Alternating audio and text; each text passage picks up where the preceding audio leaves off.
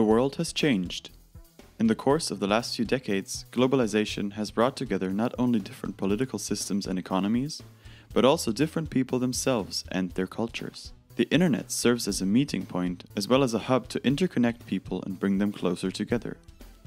PCs, mobile phones and tablets allow 24/7 access to almost everything that is happening in the world.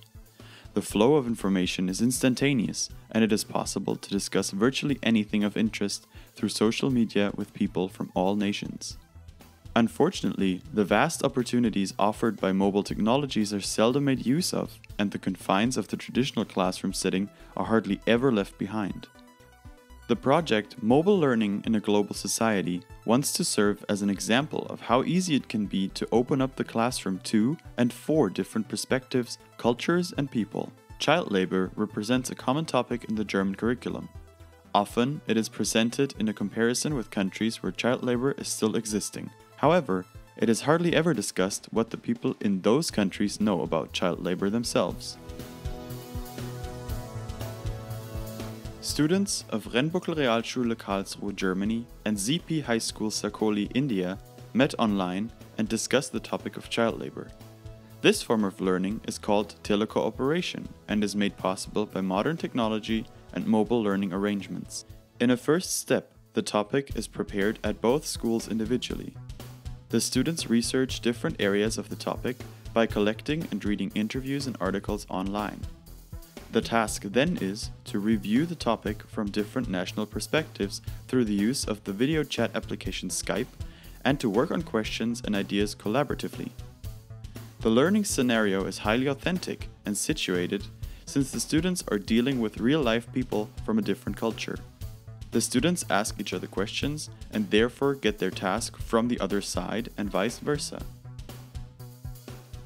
Personalization is also addressed, but the main focus is on collaboration.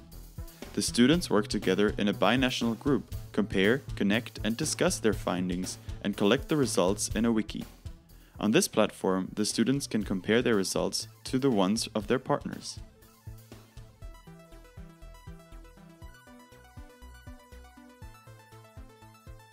By using English as a lingua franca in this type of real-life classroom interaction, the students can experience and improve their foreign language competencies. At the conclusion of the project, the students come together in one final Skype conference and present their collective results. This is also an opportunity to discuss ideas for further research and projects. Her name is Vandana.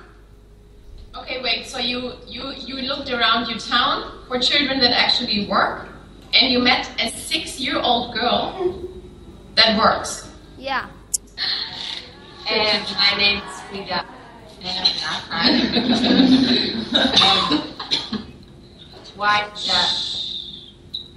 Why does the left boy don't have a uniform on? Hi. My name is Nayan and I am telling about child labor in my town. Hello, my name is Rico and we have us informed about dangerous jobs in India. And hello, I'm Paulina and